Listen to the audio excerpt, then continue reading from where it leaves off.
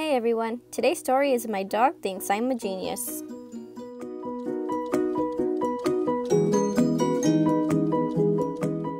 When I was 5, I said, I'm an artist. I need to paint and draw every day. Now I'm 8, and I still paint. Louie, my dog, likes to watch me. Sometimes he even helps.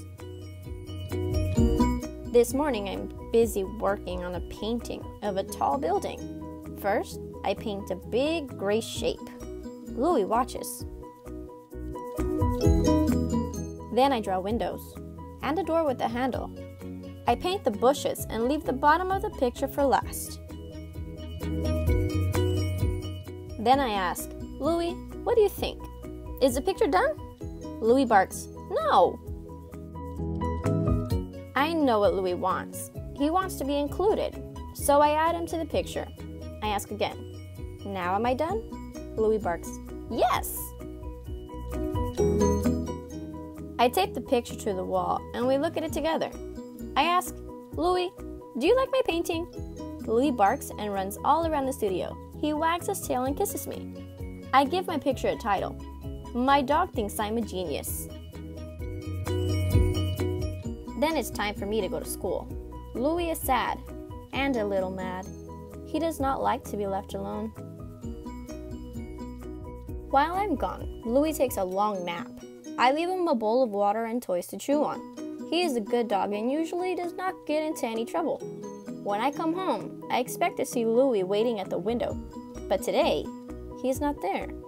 What has Louie been up to?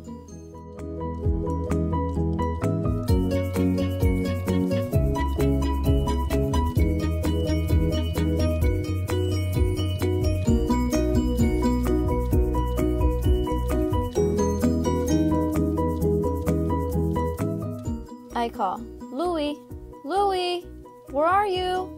No answer from Louie.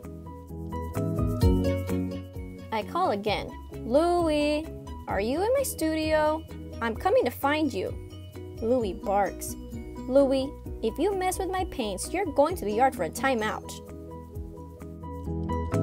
Louie runs to me and jumps up and down.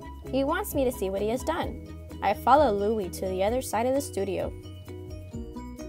I see an awesome painting.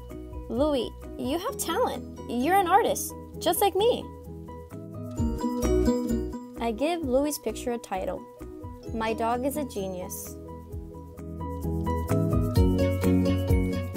And that was a story, My Dog Thinks I'm a Genius. Until next time.